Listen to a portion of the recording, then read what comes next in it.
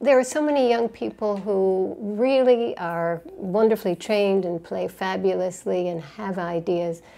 You had an idea and you brought it to fruition with other people.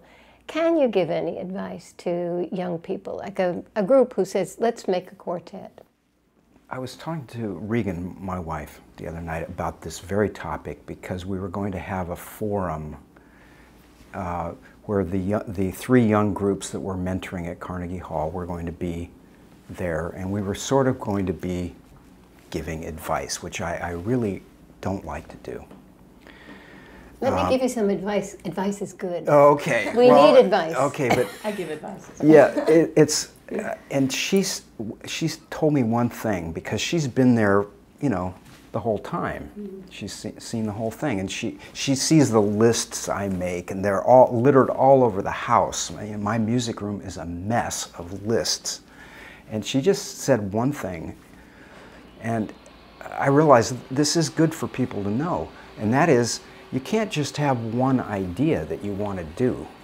You need to have layers and layers of ideas, because, you know, an opportunity will become available. Oh yeah, okay, now I can do idea number 99 and actualize that next month.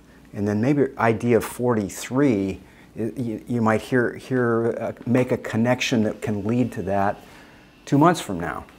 I mean, very early on, in fact, as the group was beginning to rehearse, I made lists and lists of things I wanted to do. And if anything, today, I probably drive Janet nuts, but there's probably more ideas now about what Kronos ought to be doing and needs to do than at any other point in our work. Because partly it's because more things are available, and it's partly also because you can see very clearly what we haven't done. And you know, I could probably live to be 700 years old and not run out of ideas. And now that would be a scary thought, wouldn't it?